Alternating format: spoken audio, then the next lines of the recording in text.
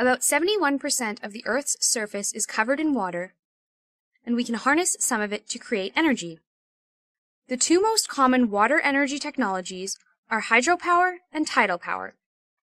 Hydropower is electrical energy derived from falling or running water. The movement of the water turns the blades of a turbine, which is connected to a generator, which produces electricity. Hydropower is the most commonly used form of renewable energy. Tidal power converts the natural rise and fall of the tides into electricity using a variety of technologies, including tidal fences, barrages, and turbines. Additionally, wave power can be harnessed to capture energy from waves on the surface of the ocean using a special buoy. Energy from water is considered a renewable energy resource because it uses the Earth's water cycle and gravitational pull to generate electricity. It also does not directly emit greenhouse gas emissions or air pollutants. However, depending on the water energy technology, negative environmental land use impacts can be an issue. Water is also heavily used in energy production processes. For example, water is used in power generation to generate steam, cool nuclear thermal plants, extract and process fossil fuels, and to irrigate biofuel crops.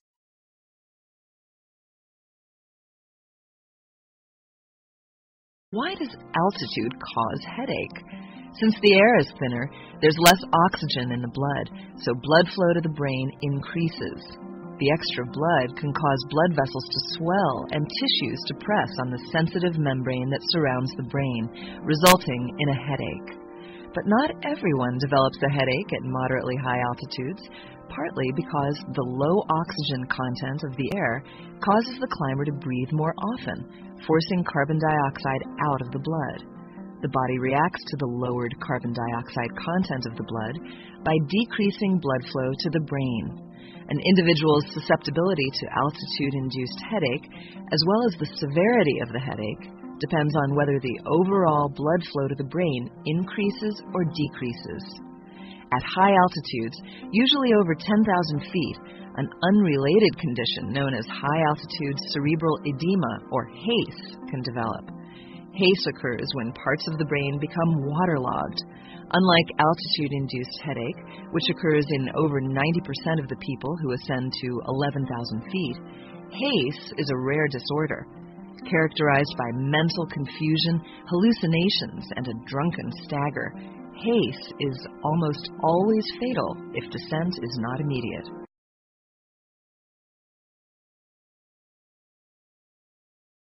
Electricity storage systems are the set of methods and technologies used to store electricity. The need for electricity storage is due to an imbalance in supply and demand on the electrical grid due primarily to an increase in renewable energy generation. These supply and demand discrepancies occur because renewables are intermittent, meaning electricity isn't produced when the sun isn't shining or the wind isn't blowing, even though consumers still require electricity in these renewable downtimes. Currently, grids distribute electricity in real time, meaning electricity is being consistently produced to meet consumer demand. Electricity storage gives grid operators the flexibility to use electricity that otherwise would be wasted. This grid flexibility is highly sought after and has the potential to transform how we produce and consume electricity, and is therefore being widely researched and tested. There are many different forms of electricity storage, the most common being battery, pumped hydro, compressed air, and flywheel.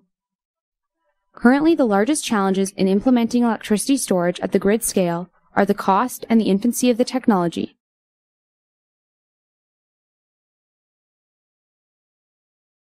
Steam is water that's heated to 212 degrees Fahrenheit.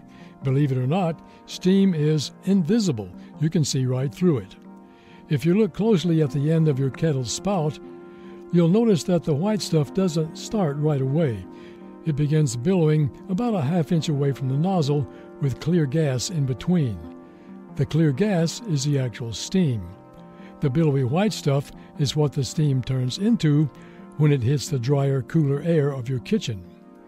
Those white billows are in fact clouds, not steam. In many ways, they are identical to the clouds you can see in the sky. The white color comes from tiny liquid water droplets that have condensed from the steam. More accurately, these billows are a type of cloud called a mixing cloud. These can form when two separate air masses with different temperatures and different amounts of water in them mix together.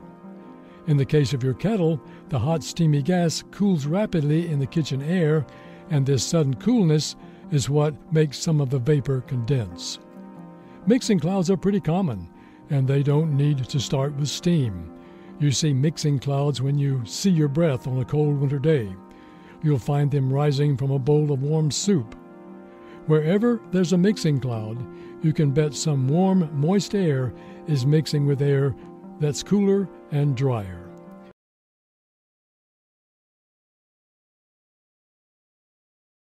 Natural gas is primarily methane, or CH4, with smaller quantities of other hydrocarbons.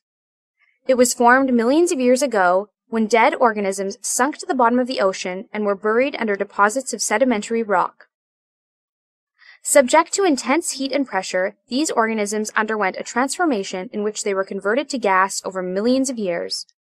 Natural gas is found in underground rocks called reservoirs.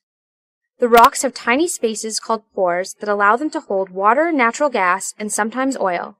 The natural gas is trapped underground by impermeable rock called a caprock and stays there until it is extracted. Natural gas can be categorized as dry or wet. Dry gas is essentially gas that contains mostly methane. Wet gas, on the other hand, contains compounds such as ethane and butane, in addition to methane. These natural gas liquids, or NGLs for short, can be separated and sold individually for various uses, such as in refrigerants and to produce products, like plastics. Conventional natural gas can be extracted through drilling wells. Unconventional forms of natural gas, like shale gas, tight gas, sour gas, and coal bed methane, have specific extraction techniques. Natural gas can also be found in reservoirs with oil and is sometimes extracted alongside oil. This type of natural gas is called associated gas.